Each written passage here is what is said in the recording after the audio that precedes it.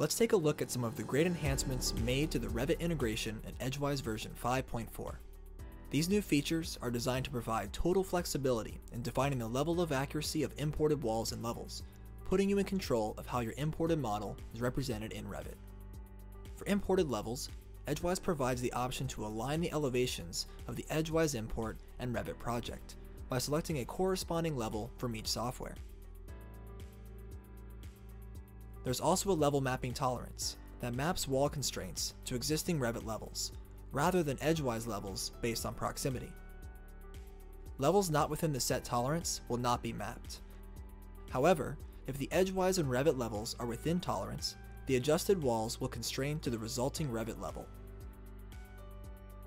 The new Revit import options also provide fine-tuned control of wall position and rotation. In this example, we have turned off all of these rotation options, so we have a true as-built condition, but our wall angles are very granular.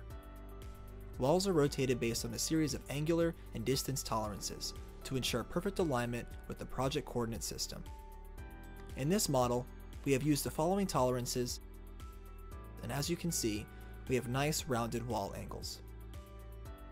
In addition, the length and position of walls can be adjusted to create rounded, trustworthy measurements.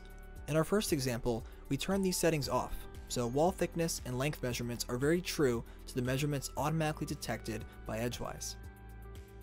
In the second example, we have set wall thickness and length to a ½ inch tolerance, so each wall's thickness and length will be rounded to the nearest ½ inch. EdgeWise 5.4 combines automatic wall extraction with a strong Revit integration that lets you control how precisely walls are positioned, so you can create models quickly and easily. Thanks for watching.